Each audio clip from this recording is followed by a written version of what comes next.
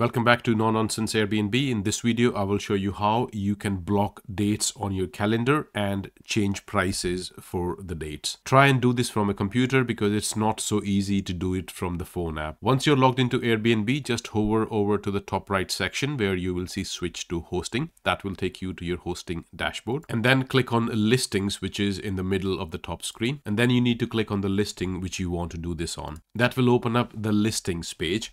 Now, to be able to block the dates or change prices, you need to go into the calendar view. For that, you need to click on the calendar in the top menu and then click on the listing name, which you will see here on the left hand side. That will open up the calendar, and towards the right, you will see all the pricing related and availability related settings. Now, if you want to block some dates in this calendar, you will need to choose those dates which you want to block. If you want to select multiple dates, you just hold the shift button on your keyboard and keep selecting the dates. And once you've made the selection, on the right hand side, you will see this block nights option. Just click on that and that will block those dates which you have selected. Similarly, if you want to open these dates again, you can just click on this open nights option and that will open up the dates for you. An indication whether the nights are open or closed is when they are closed, you will see the numbers striked off. But when you open, the numbers flip back to normal. This is how you can block or unblock any date in your calendar. At the same time, if you want to alter the price of certain nights, you just need to choose the dates the same way,